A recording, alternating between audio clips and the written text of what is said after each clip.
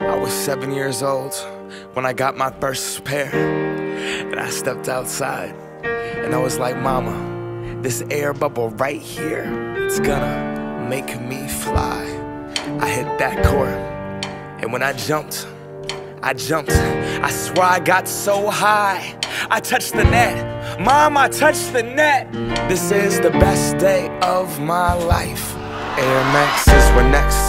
That air bubble, that mesh, the box, the smell, the stuffing, the tread at school.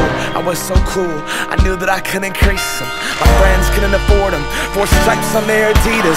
On the court I wasn't the best, but my kicks were like the pros. Yo, I stick out my tongue so everyone could see that logo. Nike Air Flight book bag was so dope. And then my friend Carlos's brother got murdered for his 4s. Whoa. See, he just wanted a jump shot, but they wanted to start a cult though. Didn't want to get caught. From Genesee Park to Othello, you could clown for those probings with the Velcro, those were not tight. I was trying to fly without leaving the ground, cause I wanted to be like Mike, right? Wanted to be him, I wanted to be that guy. I wanted to touch the rim, I wanted to be cool, and I wanted to fit in. I wanted what he had. America, it begins.